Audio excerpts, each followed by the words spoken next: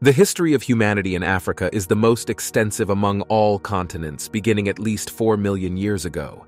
Scientists even believe that humanity originated here, so it's not surprising that some astonishing discoveries are made on this continent. It is truly a goldmine of human history, and its mysteries continue to amaze to this day, if these videos are to be believed. I present to you 11 incredible findings in Africa. Enjoy the view. The sarcophagi are so well made that some experts believe they couldn't have physically been built by ancient Egyptians. Weighing over 100 tons and made of granite and diorite, 24 unusual black boxes were found 20 kilometers south of the Great Pyramid of Giza, in the Serapeum of the Egyptian settlement of Saqqara.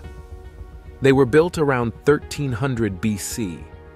Looking at the sarcophagi, it seems that the craftsmanship and neatness of their shape are the result of machine cutting. The internal surface of the boxes is almost perfectly flat, and the angles are cut precisely at 90 degrees.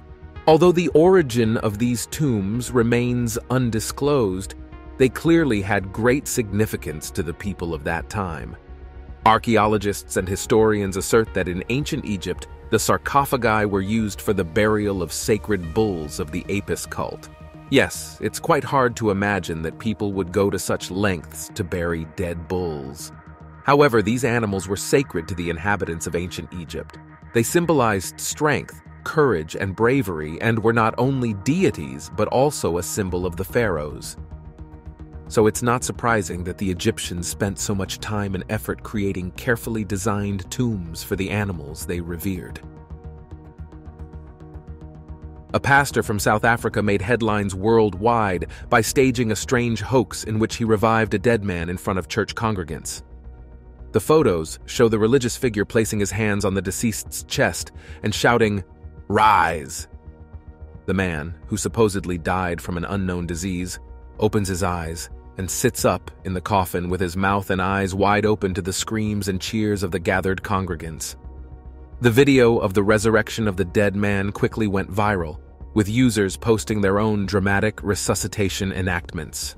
However, this sparked a backlash from the funeral parlor hired to conduct the burial.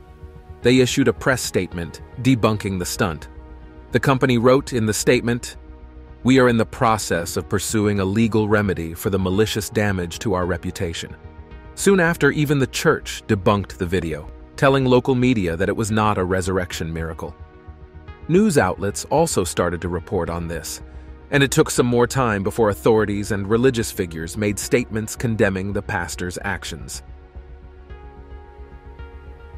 The land that God created in anger, as local residents call this place. The Skeleton Coast has a notorious reputation. Sailors dubbed this place the Gates of Hell. The shipwrecks scattered along the coastline testify to the numerous shipwrecks that have occurred on these shores. Due to the cold oceanic current, dense fog hangs over the coast for most of the year, and precipitation rarely exceeds 13 mm per year. The climate here is extremely inhospitable. The coast is littered with the wreckage of ships stuck on shifting sand dunes, with no human settlements in sight. Over the centuries, the deadly combination of thick fog and strong currents has caused many shipwrecks. If a ship ran aground, the sailors would meet a grim fate. Any survivor would find themselves in an uncharted desert without food and drinking water, so finding human bones here is a common thing. From time to time, the stormy surf calms down enough to discover a new sunken ship's grave. And along the shore, you can find the remains of crew members who fought to save their ship to the end. The Skeleton Coast National Park was created in 1971 and spans 6 million hectares around the coastline, remaining an untouched, stunningly beautiful area. Thanks to its dystopian appearance, the skyscraper was used as a shooting location for science fiction thrillers such as District 9 Inches and Resident Evil: The Final Chapter. The 55-story Ponte City Tower, standing at 173 meters, is located in Johannesburg, the largest city in South Africa. The tallest residential building in Africa had become so run down that it was dubbed a vertical slum. There were even proposals to turn it into a multi-story prison. It's that bad. Built in 1975, the skyscraper was supposed to take center stage in an area that was considered promising at the time. 3-story penthouses crowned the circular tower with saunas, jacuzzis, and patios offering unparalleled views. Initially, this building was one of the most attractive in Johannesburg, but then it quickly lost its charm, becoming infamously known as a slum. If the building seems scary to you from the outside, that's nothing, considering that it once contained a pile of garbage several stories high inside. For a long time, many city residents and tourists avoided the tower, but it is now rapidly changing its image. The building is fully occupied, and there is even a queue of people wanting to move in. In the 1970s, the president of the Democratic Republic of Congo spent over $100 million building a lavish palace complex for himself in the village where his family came from. At the time, the president's village became known as the Jungle Versailles. There was even an international airport that was large enough for a jet to land. 50 years ago, it was a small village of 1,500 people with adobe brick houses. It wasn't even marked on maps, but within a decade, the village turned into a huge city with 5-star hotels, supermarkets, high-tech hospitals, and palatial homes for the president. There was even a nuclear bunker that could accommodate more than 500 people. In addition, there was a Coca-Cola bottling plant. However, the level of government corruption was just off the charts. By conservative estimates, the president who built this luxurious place stole $5 billion from his country. Some sources even quote a figure of $15 billion.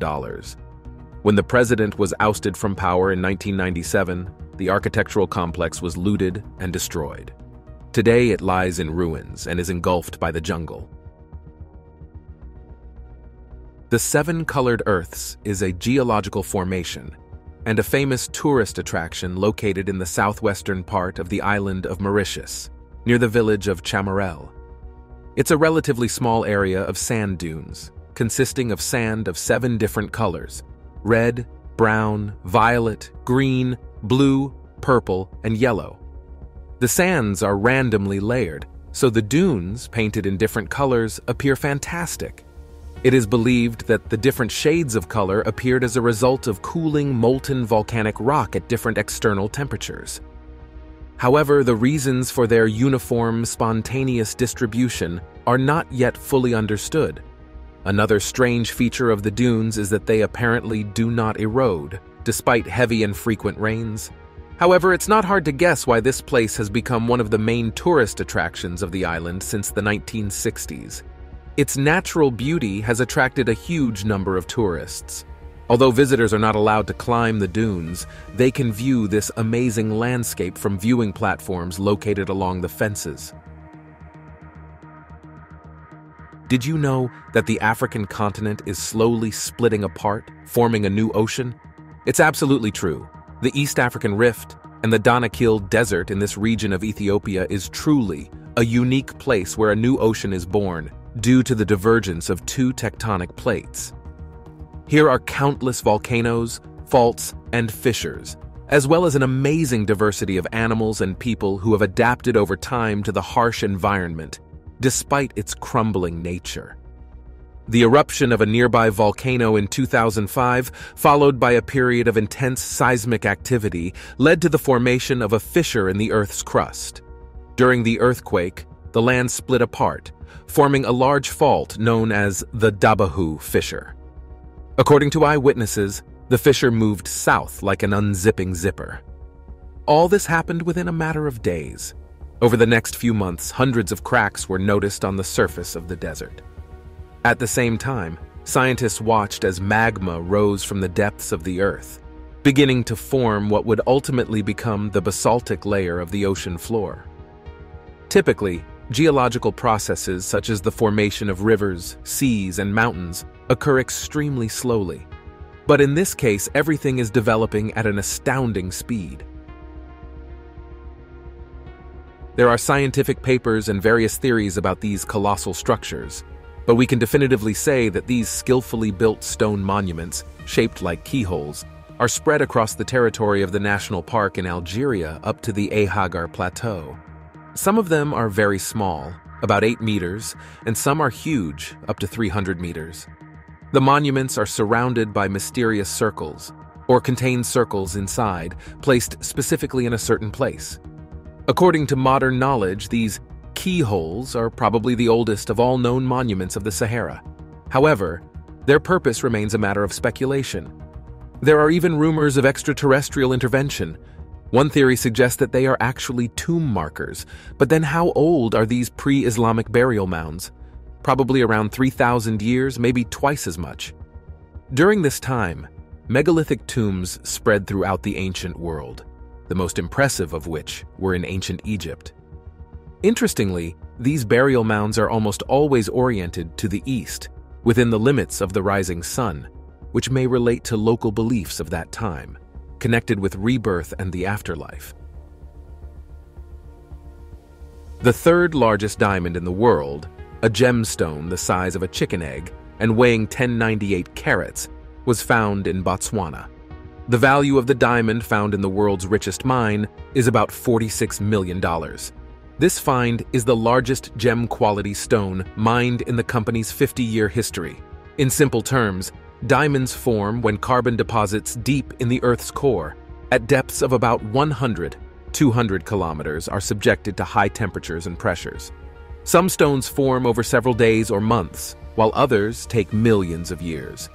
Most natural diamonds take millions, if not billions of years. Interestingly, diamond growth is not always a continuous process. The formation of a diamond can be halted by changes in temperature or pressure. Then the precious stone waits hundreds or even millions of years until the conditions necessary for growth reappear. Despite the fact that no one knows how old this stone is, this diamond is the third largest in the world. The largest ever found was a diamond weighing 3,106 carats, discovered in South Africa in 1905. The second largest was a diamond the size of a tennis ball, found in Botswana in 2015. In 2003, a pilot was flying over a hill in this region of South Africa when his plane was forced to land on the mountainside. Upon exiting the plane, the pilot saw 3 monolithic 5-ton stones sticking out of the ground, and behind them, a huge stone circle.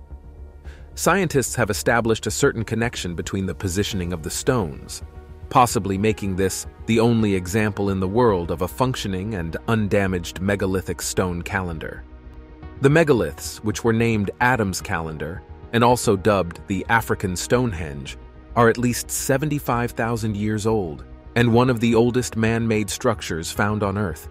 It predates Stonehenge in Britain and the Great Pyramid of Giza by tens of thousands of years.